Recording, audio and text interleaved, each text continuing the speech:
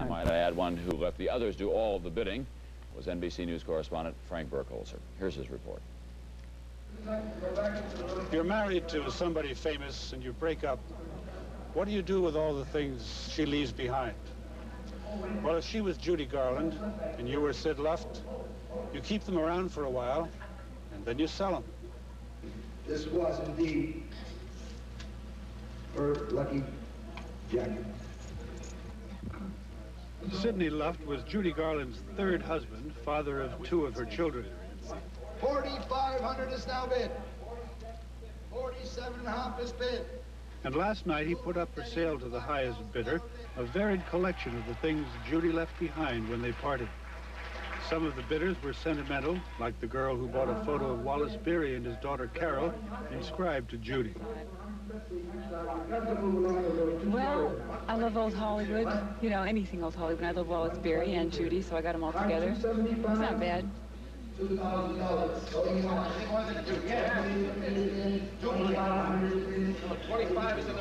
Some of the bidders were not even Judy Garland fans particularly, like the man who won the bidding for a photo of John F. Kennedy inscribed, "Dear Judy, with the warmest personal regards of her friend John Kennedy."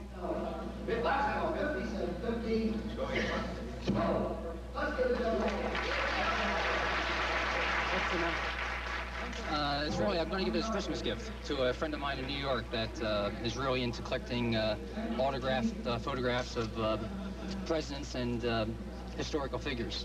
And he's a very dear friend of mine, so I came here specifically to buy this. I didn't think I'd have to spend that much. A mandarin jacket that was described as Judy's lucky jacket, and her arrangement of Over the Rainbow brought 2 of the highest bids of the evening, $3,000 for the jacket, $1,800 for the musical arrangement. The arrangement of Over the Rainbow, I think, is worth double on up what I paid for it. And I think all this, everything I'm buying is major pieces of Americana, is what it amounts to. I mean, I'm not a fanatic, a Garland fanatic or anything, but I'm a collector of Americana, and I love what Garland put into this country's industry, really. I really do. 17.5 is bid, 17.5 against you, sir. Marianne Gordon Rogers from the television show Hee Haw really wanted to buy a pottery camel, but was outbid on that and came away instead with a Meissen figure of a Paduan cock, or to put it another way, a chicken. Well, I had lived next door to Sid Luft for about 6 years, up until about 5 years ago. And I had always loved this rooster, and I had always loved the camel, so I came here for the camel and the rooster, and I was thrilled that I got at least the rooster, but I didn't get the camel. Going once, going twice. The highlight of the evening was the sale of Judy Garland's 1953 Mercedes-Benz for $60,000.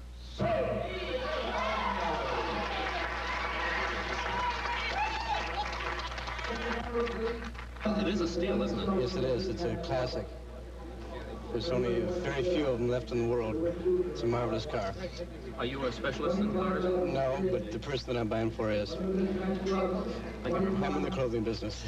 Rick Meyer bought the car for an unnamed collector who was willing to pay up to $100,000 for it. Frank Burkholzer, NBC News, Los Angeles. In a few moments, I'm going to introduce you to Paul Sorvino.